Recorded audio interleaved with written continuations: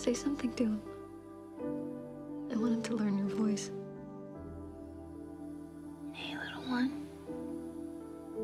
It's your Uncle Emily. Uncle Emily knows a man who drives a coach like a thimble.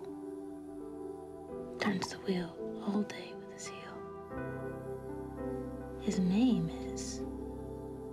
Do you know the answer? Come on, give me a guess. Come on, baby. Okay, I'll tell you. His name is Bumblebee. Oh. Imagine a child we could raise together. He'd be a genius. A prodigy. Sue, that's impossible.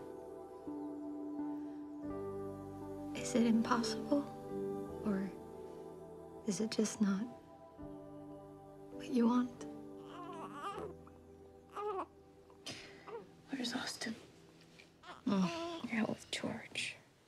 We went to jump in Puffer's Pond. I got drunk on homemade whiskey.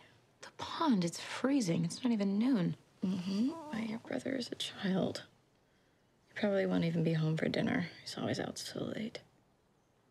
Emily, you could come. We could have a little meal together. By the fireside. With the baby. Wouldn't that be nice? I can't. Why not? I promised Lavinia I would go to her sewing circle tonight. We're making bandages for the soldiers. Damn it. Why do you always do this? Do what? Choose your family over me. I never... That's not fair, Sue. I'm not choosing anyone. Maybe that is the problem. Sometimes I would like to feel chosen.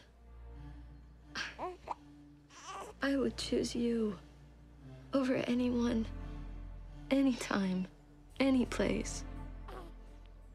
My family is on the verge of tearing itself apart. All I want to do is just make sure that everyone is okay. I'm just trying to help, Sue. There are so many ways you could be helping me. You know, I didn't even want to go to this sewing circle tonight. What I want is to be writing poems. But life keeps getting in the way. Yeah. Yeah, life is messy like that. There are poems I want to write for you. Okay, Emily. But what if I need more than your poems? What if right now I need all of you?